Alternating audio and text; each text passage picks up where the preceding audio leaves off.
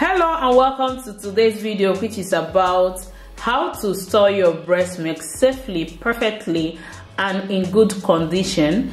Hi, my name is Tina Isoa. I'm a public health practitioner and a breastfeeding coordinator. On today's video, I want to share with you all and demonstrate probably on how to store your breast milk and be able to give it to your baby while it is still healthy.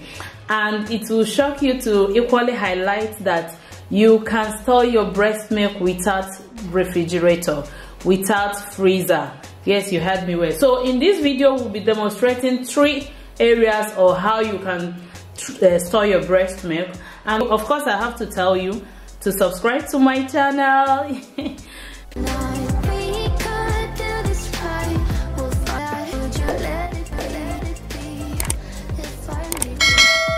So the first thing will be, these are the 3 breast milk that we have expressed from our breast milk. Yeah. So the first thing will be the freezer.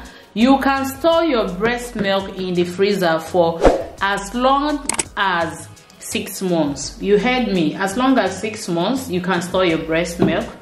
All you have to do is make sure they are tightly closed and the refrigerator or the freezer is checked to make sure they are being regulated properly. Then the next way you can preserve or store your breast milk will be at the back of the refrigerator, close to the back, as in the wall of the refrigerator, inside the refrigerator.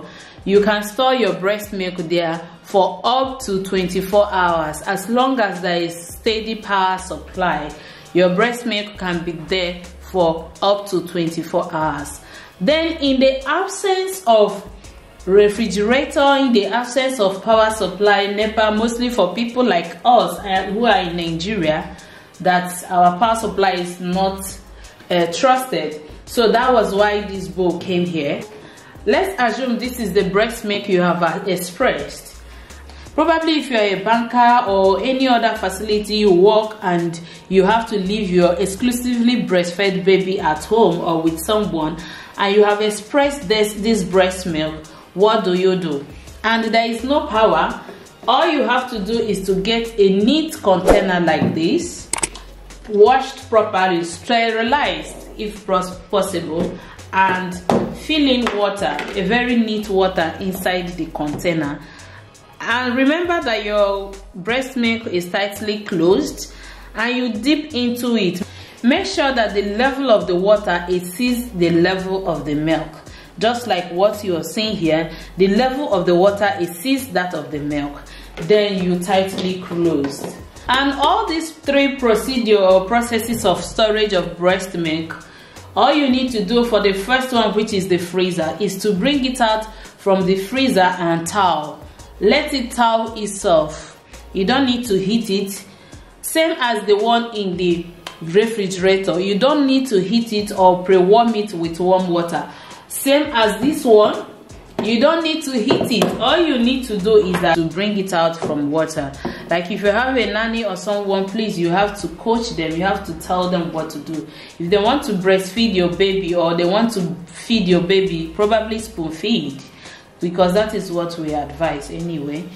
All they need to do is to bring it out from water like 30 minutes before feeding time.